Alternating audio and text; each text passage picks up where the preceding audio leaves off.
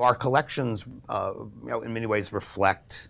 those early aspirations of the founders of RISD as well, and we continue to acquire at a very vigorous, sometimes too vigorous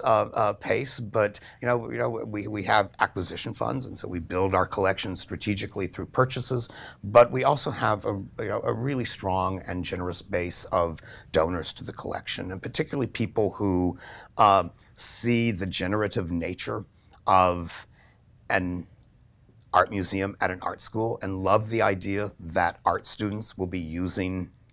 their gifts as a way to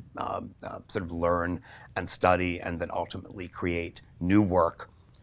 from what they've learned from these works.